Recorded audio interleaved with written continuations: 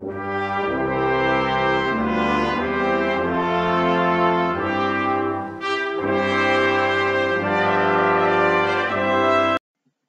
everybody, welcome to another episode of Bubblegum Reviews. My name is Steve and today I'll be reviewing Leatherheads with George Clooney, Renee Zellweger, John Krasinski, and Jonathan Pryce. So this is a first time watch for me. Little quick summary is George Clooney is the captain of a football team. Their football team sucks, so he's trying to do whatever he can to help his team, and he recruits John Krasinski, who's a war hero as well. Well, they end up both running into Renee Zellweger, who's a pretty high up reporter. We'll just go with reporter.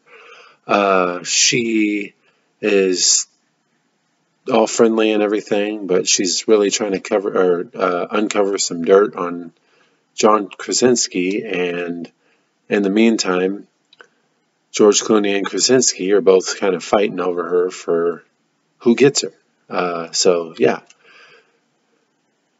Right, let's get right into this. So, first and foremost, this movie I am half in, half out on. So, there's some parts that I was like, oh, this is pretty cool. But there's also some boring, the love story I didn't care for. It really bored me.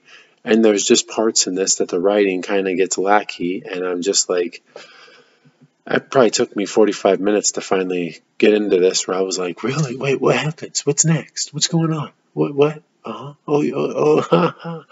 But anyways,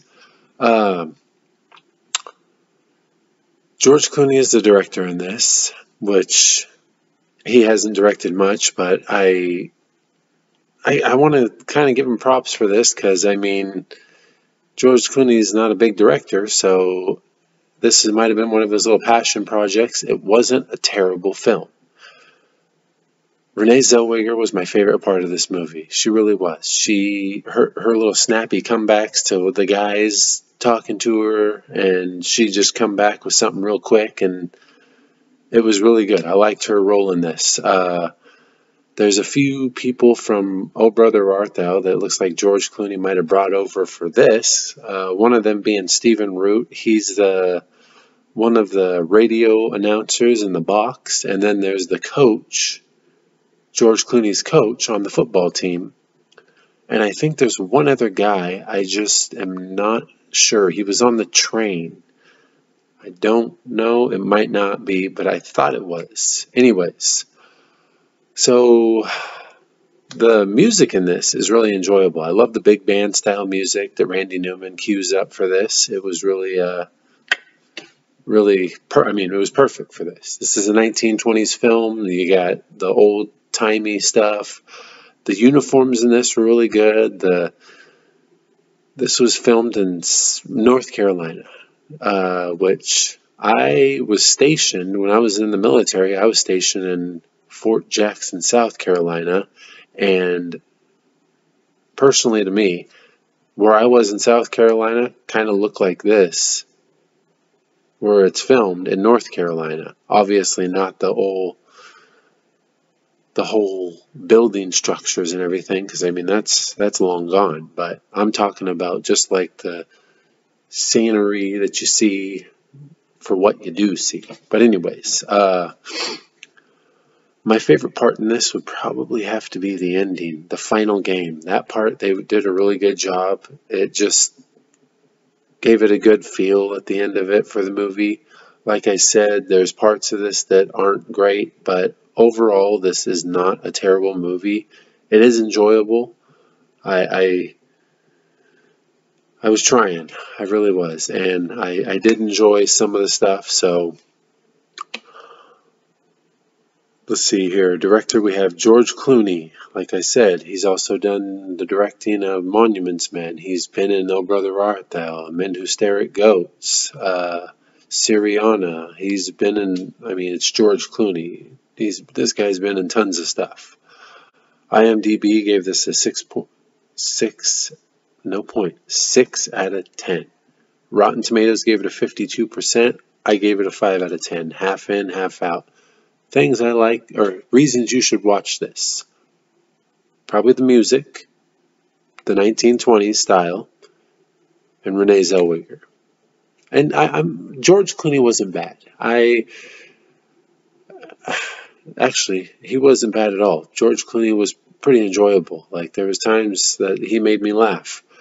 The person I didn't care for was John Krasinski. I felt like he was uninterested in his role, or he just was uninterested and just didn't seem like he wanted to be there. I didn't care for his role in this. Box office of 41.3 million on a budget of 58 million, so it is in the negative 16.7 mil. Ouchie wah, but I'm actually surprised it made 41.3 million.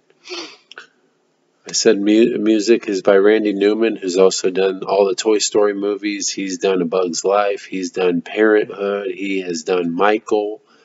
And that's just the start of this guy's list. I've seen all those, by the way, and they're all good. Parenthood's great. Michael, I know you're probably going to be like, what in the hell are you watching Michael for? I saw it at a young age. I think my mom rented it, and we were watching it as a family, and I was just like, this actually wasn't bad. It's an angel who smokes cigarettes. Like, it's kind of entertaining. Anyway, so my interesting fact, over 400 local people were used as extras in this. Their pay was around $9 an hour. So I looked it up, and this movie was filmed around 06, 07 time, I think 07. So the pay in North Carolina that I could find dating back was 2009, and the pay at that time was $6.15 for minimum wage. So my guess, if you go back 2 more years, it's probably like $5.50-ish. So in a way, they were getting $9. If it was $9, that's like a $3 raise. Like, that's pretty cool. To be a freaking extra, I'd be like, sign me up. I'll do it. I mean, the movie, I wouldn't even care what movie it was. If it George Clooney, so a little quick summary. We actually got a phone call one time.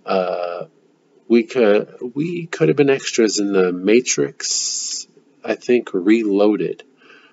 My mom turned it down. I'll never forget this. They literally called us asking for extras, and we turned down to be extra in the Matrix Reloaded. Yeah. Oh man, wow, those were crazy times. Clearly. Anyways, so that's all for today. Up next, I got a choice here between 3. We got Hatfield and the McCoys. This is a little mini series. See Bill Paxton and Kevin Costner. Dark Star. This is a movie my buddy told me I need to watch. That's directed by, I believe, written by Dan O'Bannon, and I think, let's see. No, it's not. It's John Carpenter does the music and the story and screenplay. So John Carpenter's involved as well. I do like him. He's They Live. And then there's The Man. I've seen this a few times. This is actually a pretty damn funny movie. So one of those 3 will be what's up next. Most likely it'll be one of the movies. I don't know if I'm ready to start the little TV mini show yet. But yeah, that's all for today. You guys have a good day, and like and subscribe. I will see you guys next time.